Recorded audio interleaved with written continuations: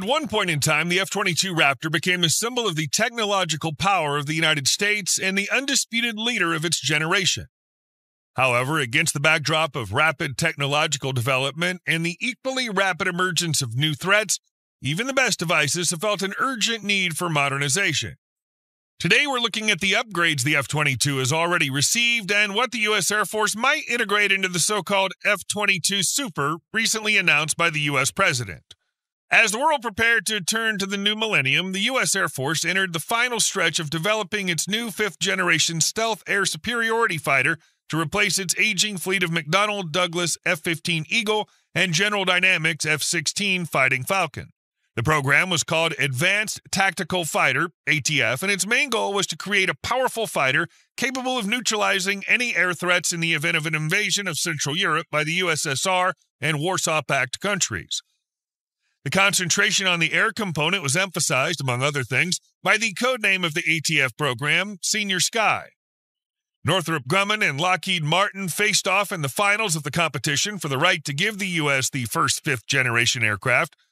The former presented a YF-23 demonstrator focusing on the stealth and speed of the aircraft. However, High Command decided not to risk its epaulets and taxpayers' wallets, opting for the less expensive and risky YF-22 from Lockheed. Still, we're firmly convinced that the time of the innovative Northrop YF-23 is still somewhere just around the corner. Before the YF-22 demonstrator was transformed into the production F-22, the Lockheed team had to spend hundreds of hours on modifications.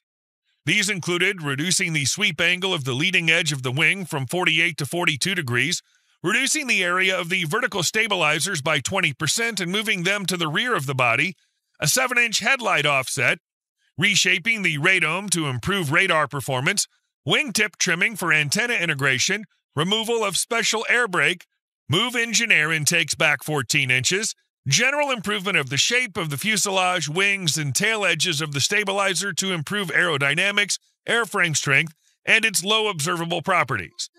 The result is an aircraft whose form has been proven by nearly 20,000 flight hours in the wind tunnel and ground testing, and whose expected airframe life has reached 8,000 hours after significant strengthening of the YF-22's internal structural design.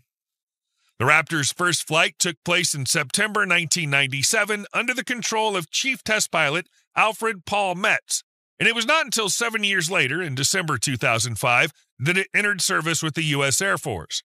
The F-22 was the first U.S. Air Force aircraft to combine supersonic cruise, supermaneuverability, stealth, and sensor fusion into a single weapons platform. This would allow it to survive and carry out missions in the harshest environments where another aircraft would almost certainly be quickly neutralized.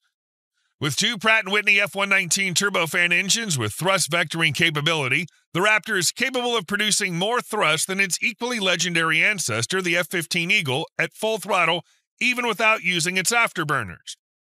The new fighter was so good that 3 years before it entered service, test pilots flying the F-22 were able to destroy 12 F-15Cs in less than 2 minutes during a single air-to-air exercise. And this despite the fact that the F-15 never lost a single air battle with an enemy aircraft, securing an unrivaled record of 104 victories and 0 losses. But even this proud eagle fell before the teeth of the Raptor. The Raptor was designed to be virtually impossible to detect, much less tracked by radar. To achieve this, the airframe's edges were smoothed out, the surfaces were given continuous curvature, and fixed geometry serpentine air intakes and curved blades were installed to obscure the engine fan and turbine surfaces. Additionally, the engineers generously coated the body with radar-absorbing material, left a huge space inside for various weapons, integrated an active cooling system, and helped it mix with the air through vortices, which greatly reduced the infrared radiation emitted by the device, and along with it, the threat from enemy infrared homing surface-to-air and air-to-air missiles. And since 2021, chrome-like surface coatings have been spotted on the F-22, which help make the aircraft even less detectable to adversaries, even given the rapid advances in infrared search and track (IRST) systems over the past decade.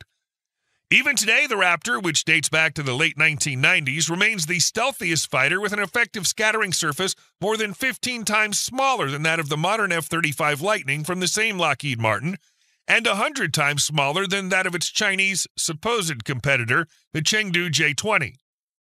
The F-22 featured the most advanced and powerful radar ever installed on a fighter jet at the time, and avionics with data fusion capabilities that gave the pilot a comprehensive view of every single thing going on around him in the battlefield.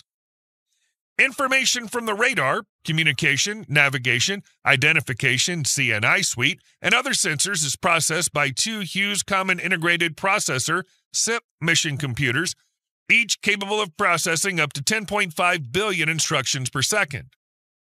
What's even more interesting is that the F-22's ability to operate extremely close to the battlefield has given it threat detection and identification capabilities comparable to those of the Boeing RC-135 Rivet Joint Reconnaissance aircraft. In other words, during a mission, you can easily turn the Raptor into a mini AWACS, Airborne Warning and Control System, providing allies with operational target designation and coordinating the actions of friendly aircraft. Lockheed Martin, the prime contractor for the F-22, has repeatedly hinted at introducing the TAC-IRST-based infrared defensive system, IRDS, into the Raptor fleet. TAC-IRST itself was introduced in 2022, and its first integration occurred on the nose sections of F-5 Advanced Tiger Aggressor aircraft owned by private contractor Tactical Air Support, TAC-AIR. Ironically, the F-22 was originally supposed to have an integrated IRST system, but those plans were scrapped for budgetary reasons very late in development. And in the late 2010s to early 2020s, the Air Force finally returned to the idea of adding IRST capabilities to these fighters.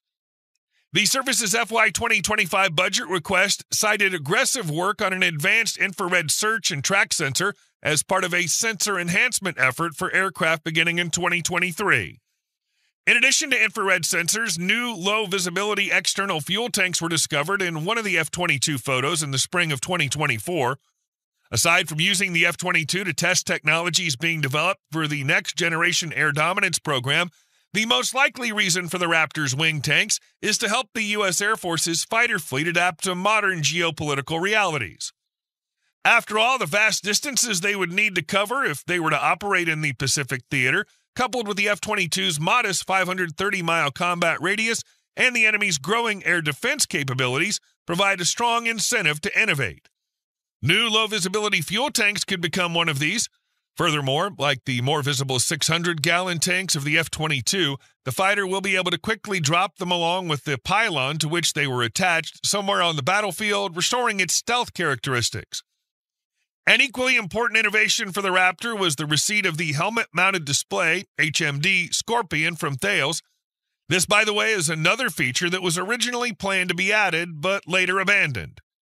Yes, even after acquiring the AIM-9X missile, which can hit targets well beyond the aircraft's centerline during air-to-air combat, F-22 pilots still lack the ability to target it dynamically using the most convenient means available, the HMD. However, the contract for the integration of Scorpion into Raptor was signed in the fall of 2024, and these systems are finally here. The cool thing about the Scorpion is that, like most modern fighter jets in the U.S. fleet, it's modular. That means you don't get a new helmet every time they add new features. You just get them as software like on your smartphone, tablet, or PC. Among the upgrades for the F-22, particularly interesting are the addition of the latest Beyond Visual Range Air-to-Air Missile, BV-RAM, the AIM-260 Joint Advanced Tactical Missile, JATM, developed in-house by Lockheed Martin, and the ability to operate in tandem with the latest Collaborative Combat Aircraft, CCA drones, which are being developed specifically for the fleet of existing U.S. Air Force and Navy fighters, as well as future NGAD aircraft. Recent statements by U.S. President Donald Trump have reignited public interest in the Raptor. At a meeting with business leaders in Doha, Qatar, he called the F-22 the most beautiful fighter in the world, said that we're going to be doing an F-22 Super, which will be a very modern version of the aircraft. After all, the Raptor has never fought the kind of serious threats it was designed to combat, and its most recent operational history includes the successful destruction of several Chinese spy balloons discovered over U.S. soil in 2023. If the president gives Lockheed Martin the green light to restart F-22 production lines, experts estimate it'll cost more than $60 billion. Therefore, the most likely scenario seems to be upgrading the existing fleet of 187 Raptors to some F-22 Super, rather than recreating the production infrastructure, supply chains, and increasing the staff, especially given that no one's discounting the F-35, whose serial production is flourishing. But what kind of upgrades these F-22 Supers will receive is something we'll have to find out in the next few years. Now it's your turn to tell us what upgrades you'd like to see under the wing or inside the F-22 Raptor. And if you enjoyed the video, please leave a like, subscribe to the channel, and hit that notification bell for more content like today's. Thanks for watching, and we'll see you in the next one.